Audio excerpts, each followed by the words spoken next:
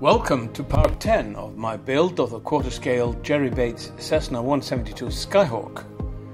This video is a slideshow with a voiceover of some pictures I took while building it.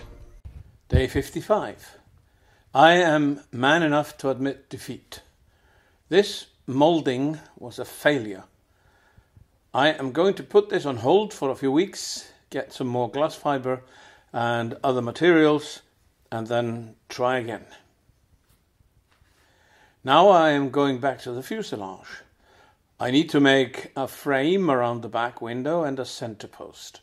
The frame is made from 0.8mm plywood. Here I have glued one side of the right-hand frame onto the fuselage.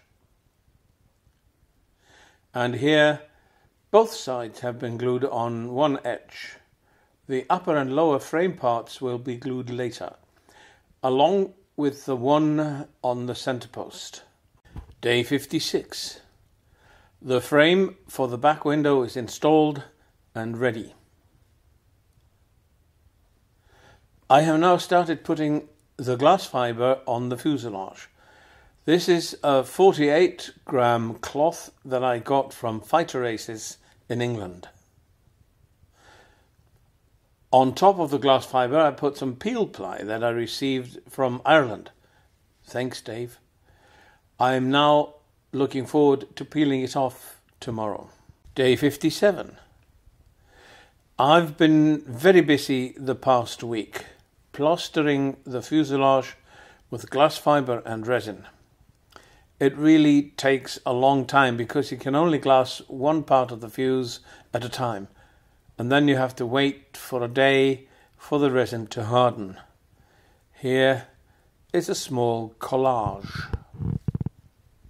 And finally, the fuselage is covered in glass fiber and resin and waits for the next part, primer and sanding.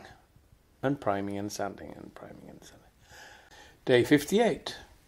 I sprayed some filler primer on the fuselage. Here I have started sanding the primer away and putting filler in the most obvious holes and scratches. This is going to take a long time. Day 59. I have finished sanding the fuselage, adding filler and then sanding it down. This has been a lot of work, but extremely enjoyable to see the fuselage skin becoming nice and smooth. Then I sprayed a thin layer of primer on the fuse. When this has dried completely, I can sand it with 400 grit sandpaper and then put filler in dings I missed the first time. When it was clear that Robot are not going to manufacture the flap hinges I need, and Ziroli could not help me either, though they tried their best, I started looking elsewhere. Google found for me a shop in Quebec, Canada, called Aircraft Modelers Research, or AMR, who had a few sets in stock. I called them up, as their sales program only listed Canada as a country, and Eric, with whom I spoke, told me to send an email to sales@amr-rc.com. This I did on Tuesday, the 9th of April. That same day, I paid for the hinges with PayPal. On the 12th of April, 3 days later, I collected the hinges at a shipping company in Dalvik, Iceland. For us who are used to waiting sometimes many weeks for delivery, this is super fast.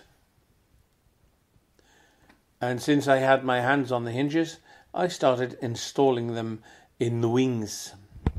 Day 60.